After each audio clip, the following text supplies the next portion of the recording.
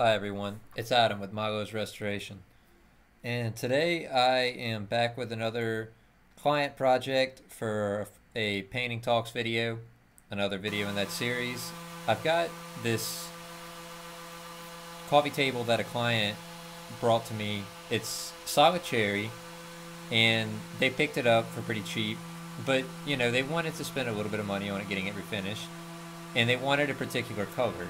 She happens to have a lot of antiques, and so she wanted it to kind of match between two different colors that she showed me. And I kind of just tried my best to make it fit in between that. And usually on pieces that are refinished like this, combining two different pieces, I know that you're going to have to use a toner. And I find that, you know, pigment stains look kind of blotchy on cherry. So that's my plan for this.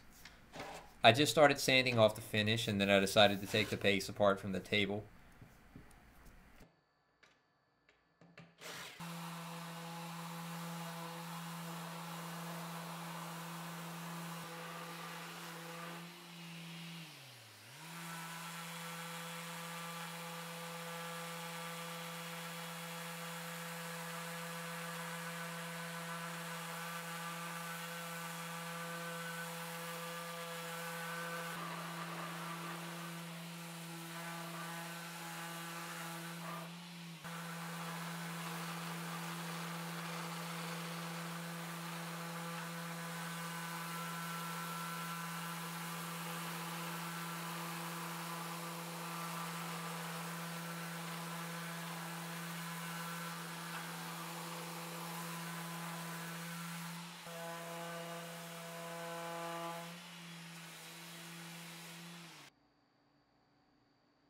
So for these curved surfaces, I used some citrus strip, and I had a moderate amount of success with it.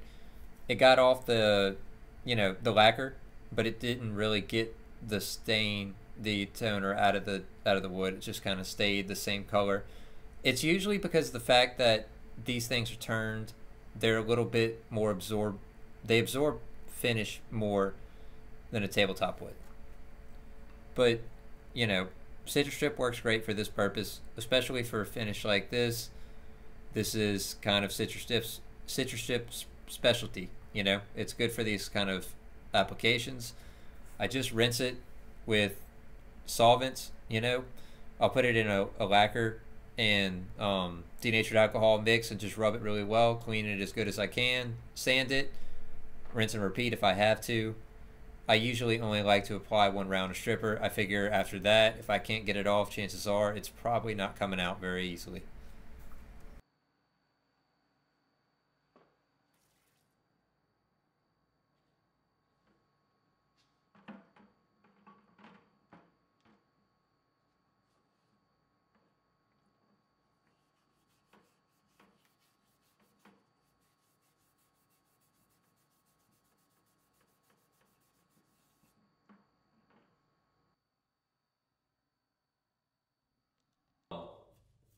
Normally I do voiceovers, but I'm going to talk about this. Got my respirator off, but you need to be careful with solvents just because I'm talking. Um, this is after two washes with solvents and one, stripping with the paint stripper. Because of the way that these are turned, typically, you know, you're going to have a lot more porous grain, in my opinion, than you would on, say, a tabletop that was cut with a planer. So I've scrubbed and scrubbed on this, and I'm pretty sure even after sanding a lot, this is probably about the best that I'm going to be able to do. Obviously, if I was to use a regular stain, this would not look good. So, for a lot of refinished furniture, in my opinion, it's best definitely to do a seal coat with a shellac and denatured alcohol wash, and then use something different on top of it that's not really staining it and spraying it to get a more consistent color. I just don't think that I'm going to be able to get this out. I've sanded on this for a long time. I've cleaned it multiple times. Sometimes it's easier than others, but in this particular case with these turned legs, it just doesn't really want to come out.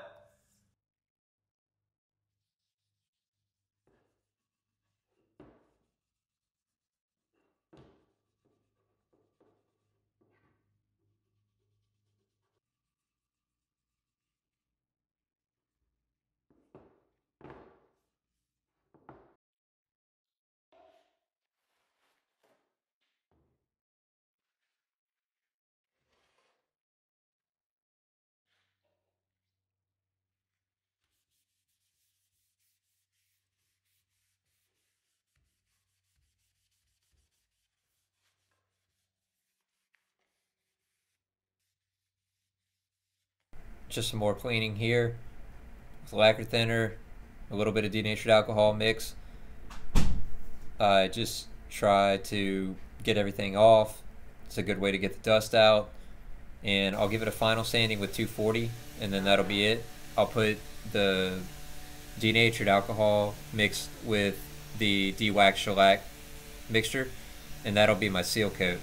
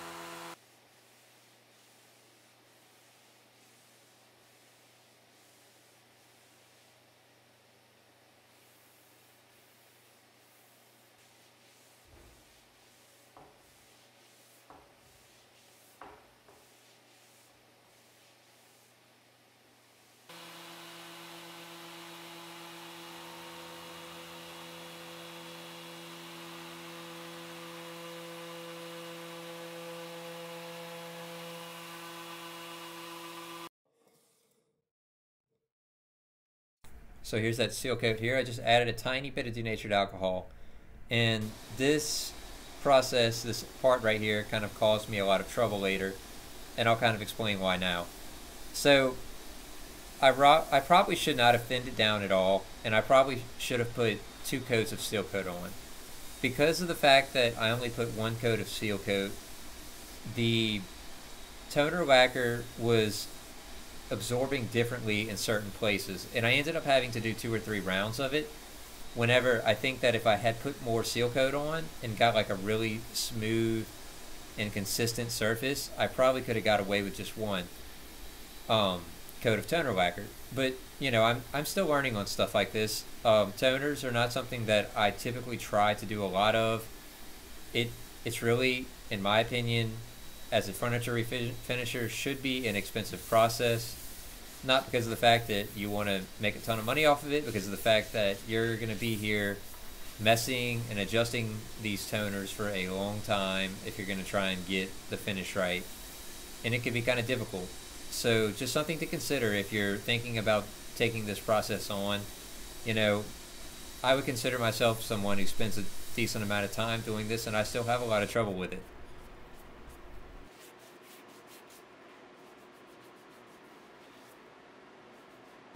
So this is really just a learning process just as much as it is for anybody else who's watching this, you know.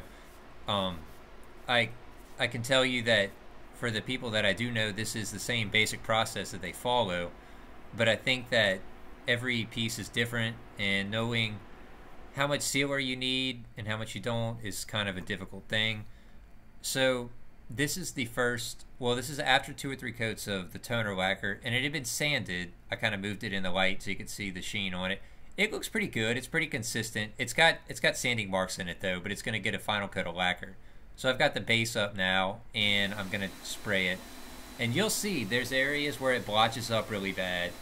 And the good thing about using this depth brushing lacquer is that whenever I sanded it, it sanded really smoothly. It was like sanding chalk, and it came off easily. I didn't have to power sand it to get the orange peel out.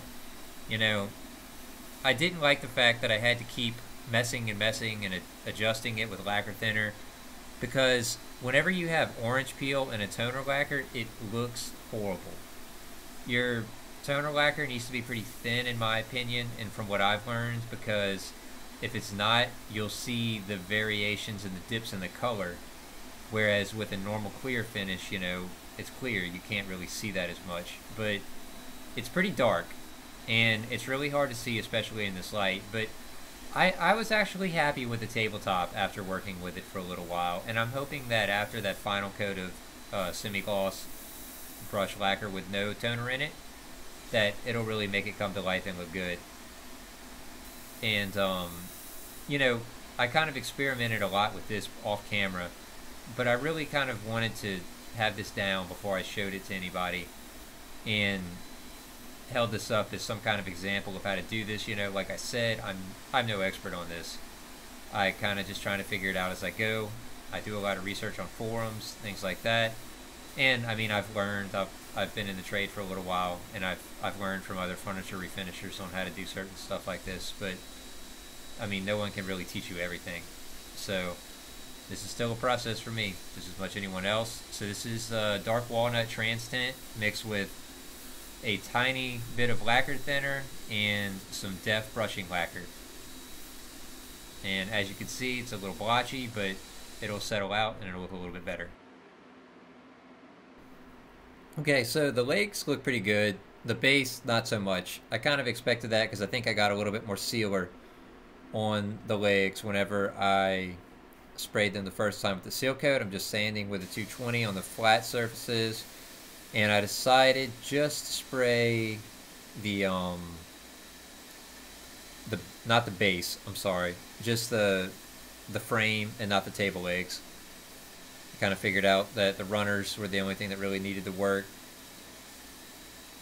So I'm just kind of blending them in and trying to figure out, you know, which area needs to be sprayed, and that's at this point kind of just what I'm doing with this. I'll probably put another coat of semi-gloss lacquer on the base. I'm not really sure yet.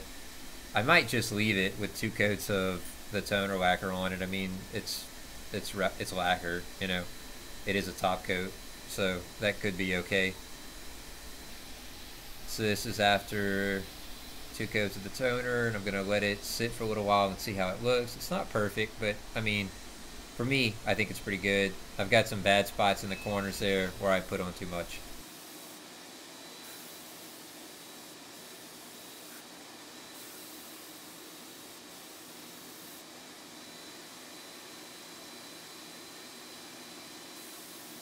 So this is just another coat of dye mixed with the lacquer.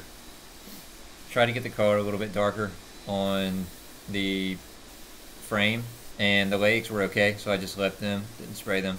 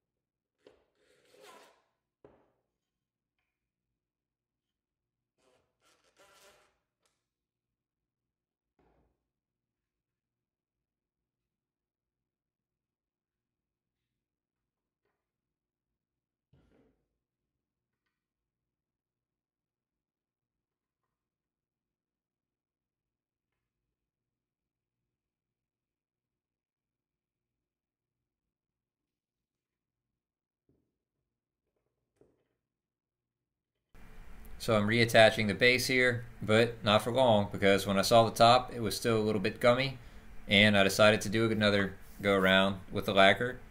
Just on the top, I mixed up some Gemini with some trans tint, and I stained the top with transtint mixed with denatured alcohol, and here I am spraying on that first coat.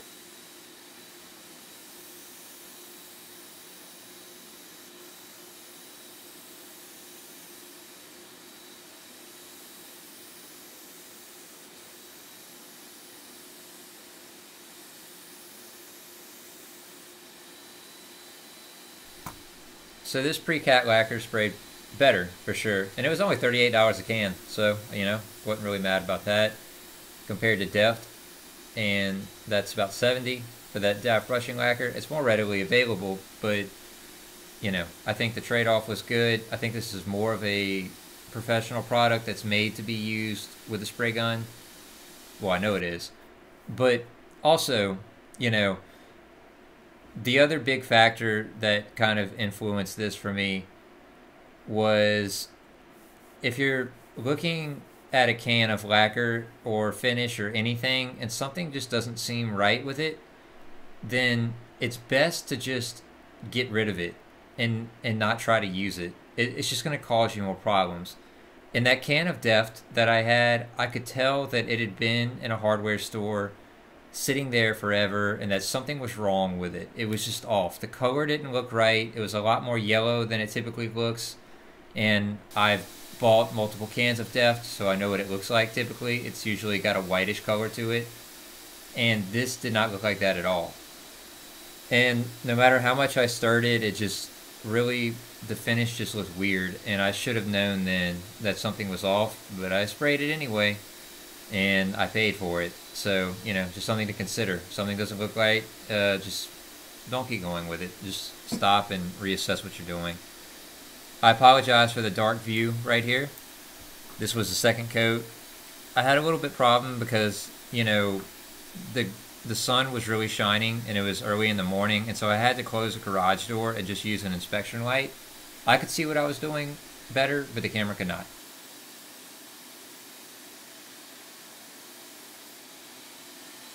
So here's the finished table. It's got a little bit of dust on it out here, but it came out pretty well. I'm satisfied with it, and I think my client will be too. Thanks for watching.